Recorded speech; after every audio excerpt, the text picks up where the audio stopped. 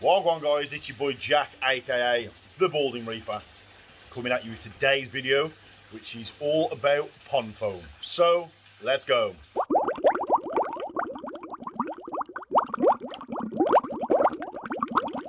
Okay, so as you can see, we've got some foam on here, and we've also got some foam on here.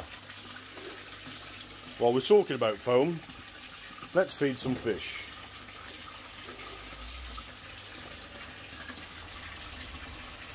There are some absolute gems in here.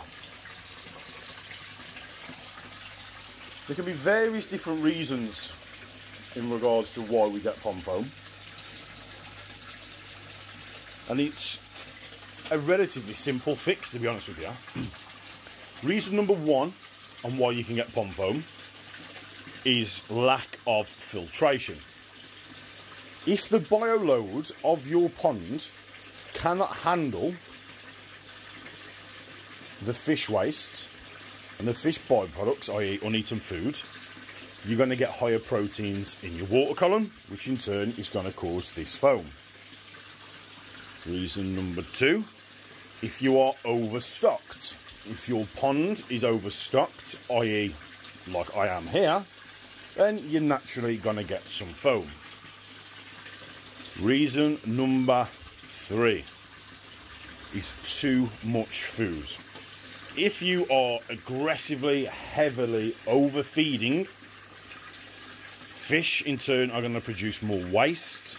There's going to be a lot more uneaten food in the water column, which in turn is going to cause you to have high volumes of foam in your water column.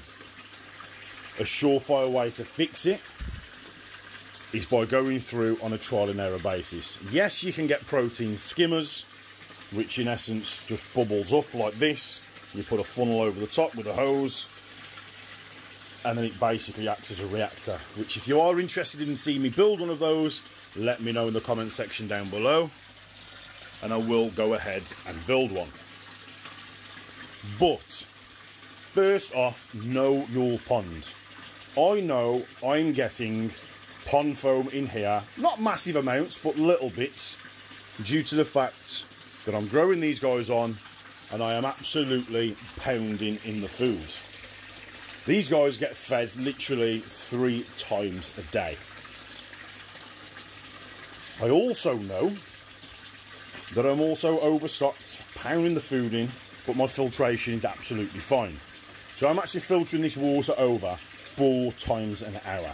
The typical is between sort of 1.5 to 2 times an hour, which is what you want to be aiming for filtration wise on your ponds. Now, I know on a Thursday / Friday that is when my foam is starting to appear, because I am due to backwash the filters. And it's relatively simple to do that. All I have to do is take off the bottom rung there, attach on my drainage, and then put it out through the drain hole down the side. And it is literally as simple as that.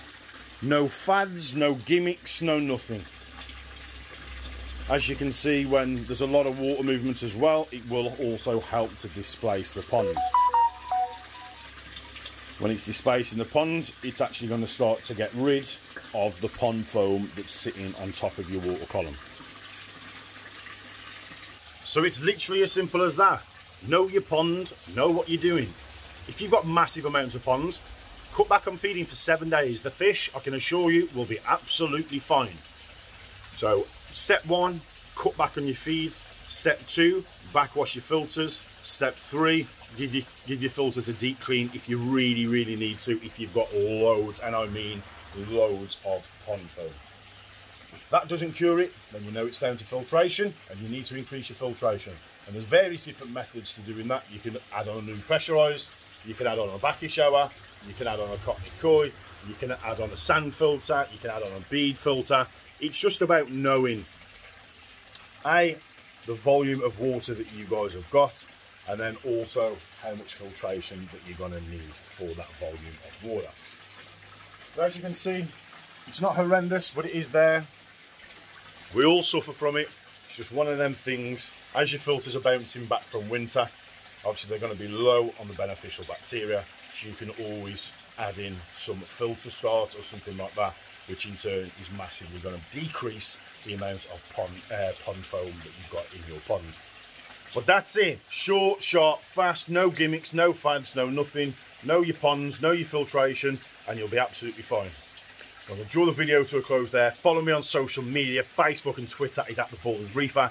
Instagram is slightly different, popping up just down here, which is at the .balding.reefer. But as ever, stay safe, stay sane, but most importantly, people, stay happy. Balding Reefer, out.